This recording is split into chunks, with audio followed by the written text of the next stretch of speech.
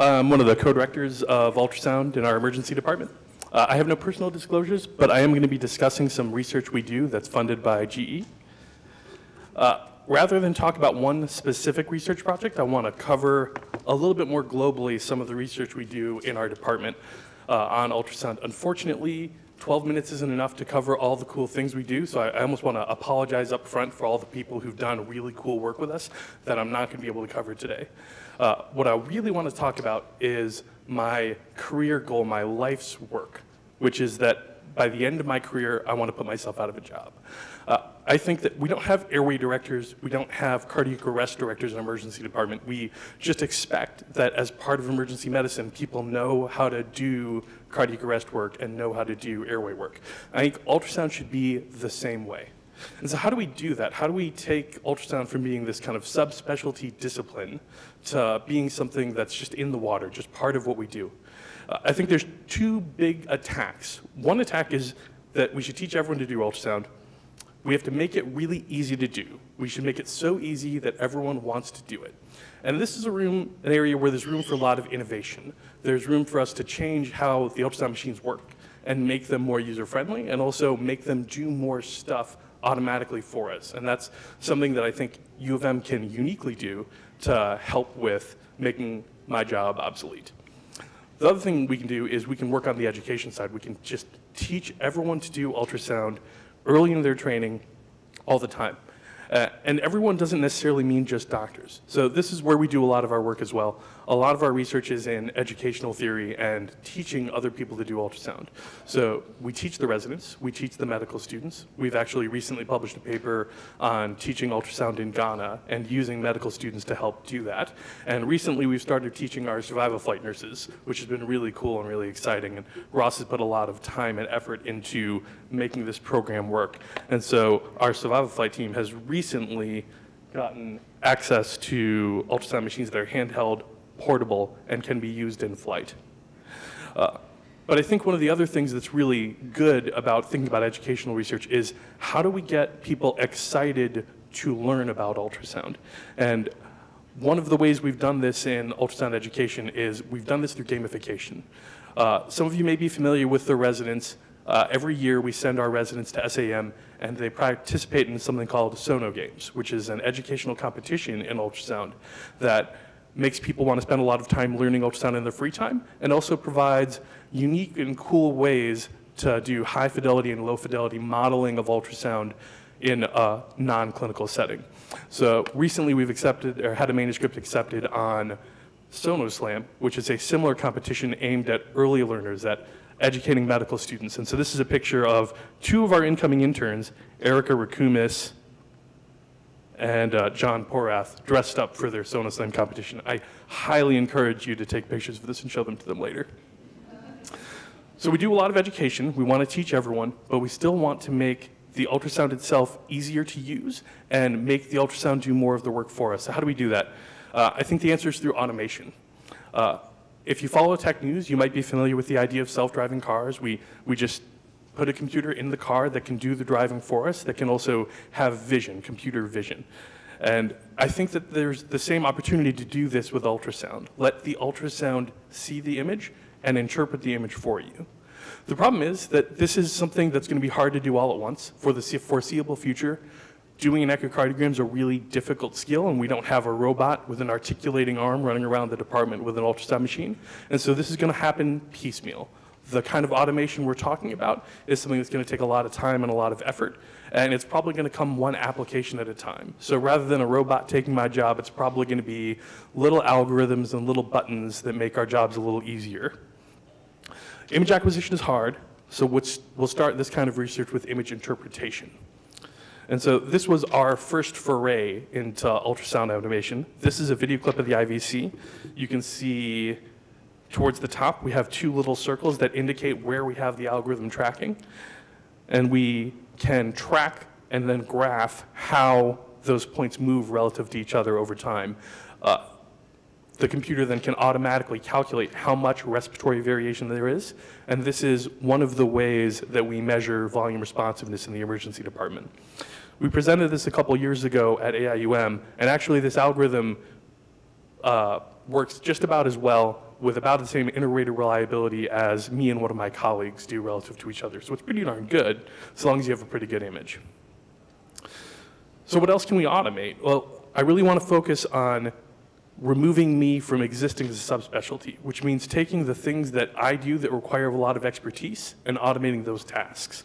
And so we want to take tasks that are tedious and tasks that are hard for people and automate those.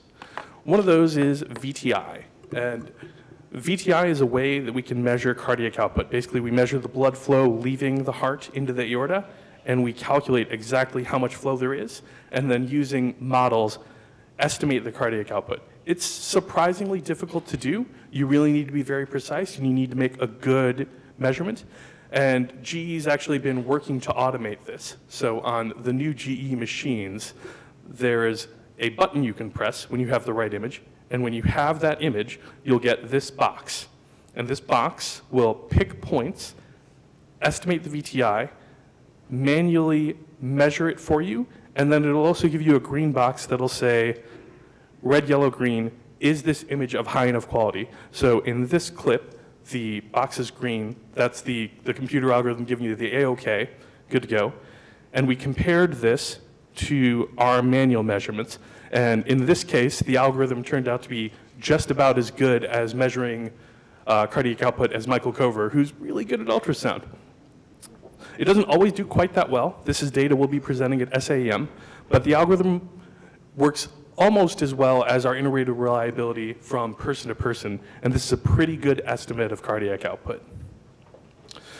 But that's not enough. I want to go deeper. I said that we want to put me out of a job, and that means that we really want to get from where we are now to full automation. How do we take the image acquisition out of the doctor's hands and put it in the hands of the machine? Well, I don't see a way to do this for echocardiography, which is sad because I love echocardiography, but that's something that just requires a lot of hands-on skill. So I think if you're going to work on automating image acquisition, you have to start somewhere where the anatomy is more accessible so that the machine doesn't have to do a lot of work to do the image acquisition itself. So we have a platform that we're building to work on that problem. We have a prototype ultrasound sensor that you can see here applied to one of our engineers' necks.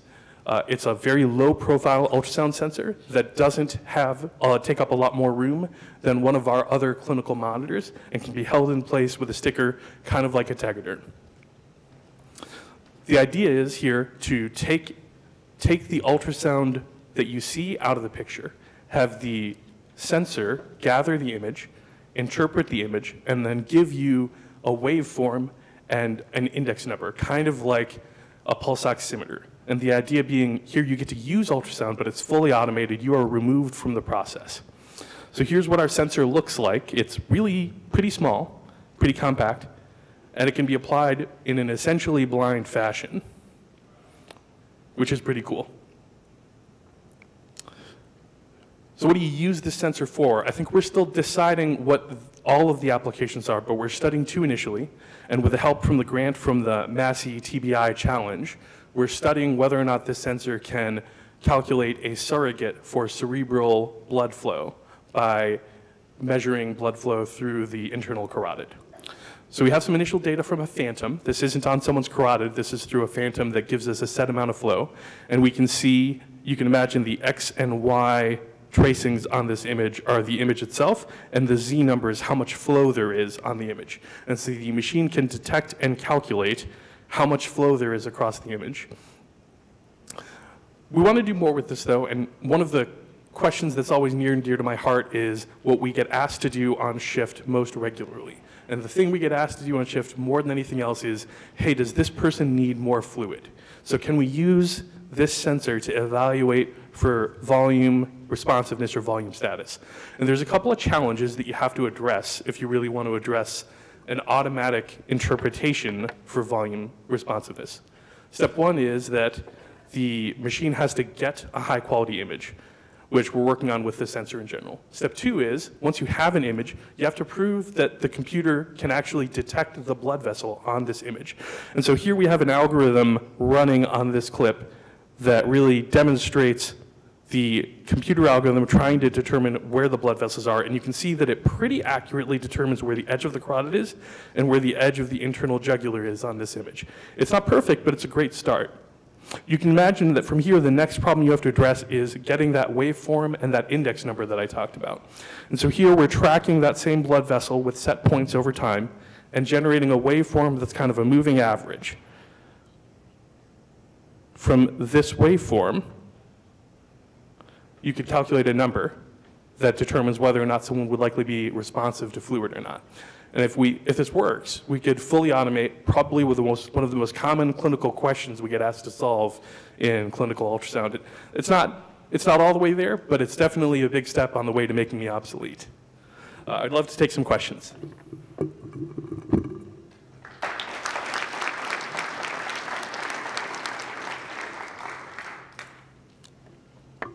So this is really exciting work. In terms of the automation, can you just comment on where things are going with sort of the 3D reconstruction ultrasound that the work is being done, where you basically are just scanning over the body and then you get a 3D reconstruction of the image that you're trying to capture?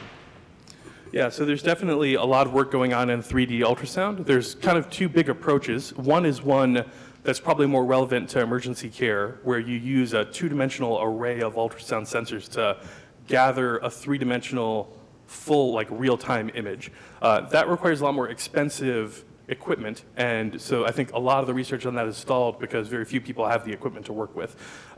Just recently, Duke got a grant to study using literally a sensor very similar to the acceleration sensor in your iPhone in a plastic housing that attaches to your ultrasound probe and generating a three-dimensional figure from that, basically in the way you described. You do a scan, it sees the acceleration and reconstructs it. There's a lot of work going on in that. I think one of the big questions is, what's the killer application for 3D ultrasound in that way?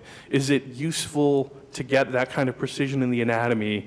Is there a lot of benefit over just the two-dimensional images? And I think there's definitely a lot of opportunity there, but there's also definitely a little work to be done in finding the right use case. Thanks very much, Nick.